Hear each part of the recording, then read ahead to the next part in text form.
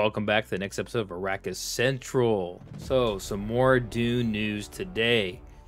So, HBO allegedly or apparently announced that Dune Prophecy, the prequel show that's coming out in November, is going to have the actual HBO moniker or title, so to speak, similar to shows such as Game of Thrones and all these other shows, you know, going all the way back to Sopranos and all that. They'll have the actual HBO label on it.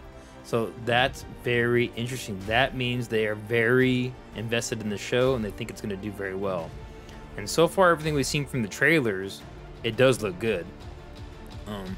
Even though it looks semi-loosely based on Sisterhood of Dune, the book, which I'm pretty familiar with, I still think it looks pretty good and pretty close to it.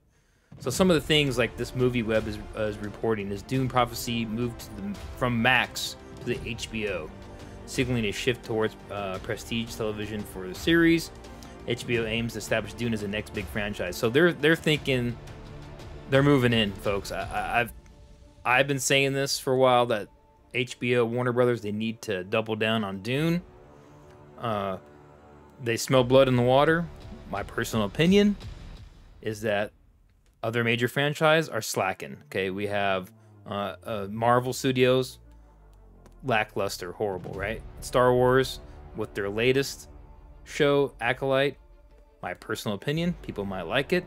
I think it's a complete disaster for Star Wars. That's a different video altogether. So Disney, Star Wars is failing. Marvel's failing. Star Trek, of course, I've said none of this. I love Star Trek, and I wish it was better, but it's also a failed franchise at this point. And I believe these studios are starting to see that trend, and they're doubling down, keeping Dune more grounded, okay? They're going to keep it more grounded in that Denis Villeneuve style, as what the trailers kind of show. And I think if they do that, they're going to have a big hit on their hands. Of course, Funcom, which I've shown many videos about, are going to bring out Dune Awakening, the large-scale MMO, survival MMO, which is supposed to come out, you know, maybe possibly next year. We don't know yet. There's no release date on that. But it looks like Dune is going to be here to stay. The rumors are it's being pushed forward in production. They threw a bunch of money at Denis Villeneuve. This is all rumor and speculation, but this is what's being reported. That he is, you know, they're trying to get him to make that movie sooner than later. Dune Prophecy could possibly be that that science fiction version of Game of Thrones we've always needed and wanted. But we'll see what happens. So it's going to offer new material for fans, shedding light on the origins of the Bene Gesserit. Yes. So that's what Sisterhood of Dune is basically. It goes beyond that if you get into Balerian Jihad stuff. But I mean, yeah, that's for normies out there.